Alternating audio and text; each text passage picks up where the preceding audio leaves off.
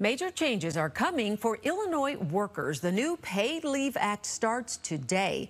The Illinois Department of Labor Director Jane Flanagan joining us now to break down what this all means. Good morning to you, Jane, and Happy New Year, by the way. Good morning. Happy New Year, and thanks for having me. Okay, so explain this new law. What is paid leave and how is it going to work? Sure. So under the new law, all workers in Illinois are eligible, or most workers in Illinois are eligible to earn up to 40 hours or 5 days of paid leave for any reason. The law kicks into effect January 1st, and workers are eligible to take that leave 90 days later. Okay, so when will people actually be able to get that extra time off? I mean, it goes into effect today. That means they can start taking this time today. How is that going to work for these individual employees in the long run as they look forward to the new year? Sure. So, yes, if it kicks in today, they'll be eligible to take it 90 days later. So that's about March 31st. And then from there on, say you start a new job in February, 90 days after that start date is when you could start to take that accrued leave. Again, you're only going to earn 1 hour for every 40 hours worked. So it may take a while for employees to start accruing that leave. Okay, so 1 hour. And it's also important to note that if you already have paid leave provided by your employer that you can use for any reason, this new law probably isn't going to affect you. It won't impact you. Okay, so what happens as they accrue this time if they aren't able to use all of that paid leave for whatever reason? Is it then kind of rolled over into the new year, or is it lost? How's that work? That's right. So if you're accruing it as you work, then you can roll it over into the next year, but the employer can put a cap on how much you use in a year, that 40 hours in a year.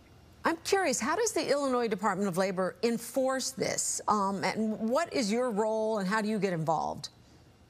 Absolutely. So the Illinois General Assembly, our legislature, passes laws like this, and then it's up to the department in this case to enforce the law. So right now we're really focused on working with employers to help understand the new law, help them come into compliance, working with workers to understand their rights. And if after that 90 days workers aren't earning paid leave and they believe they're eligible or they're not allowed to take it, then they can file a complaint with us and we'll investigate and try to resolve the issue. You know, I think a lot about restaurant workers because this has been such a key issue for them. This was the topic that came up.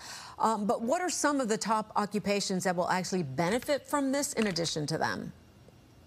Yeah, so I think you're right. It's really those occupations that haven't traditionally gotten any kind of paid leave, like restaurant workers. We may have salons, retail workers who, work hourly and don't get any paid time off right now. Okay, so what do you suggest to maybe some of the people that fit into the category that you just defined? What do they need to do to kind of educate themselves and learn more about what this means for their rights? Great question. Thanks. Yeah. So one thing is feel free to go to our website. It's it's labor.illinois.gov/paid leave. So labor.illinois.gov. We've got lots of information there. We also have the required poster that workers can look at in their workplaces. Employers should start putting it up in break rooms, on websites, and that kind of has a breakdown of different information about the law as well. I know a lot of workers are looking forward to this. Jane Flanagan with the Illinois Department of Labor. Thank you so much for joining us. And again, Happy New Year to you. Thank you for having me. Take care.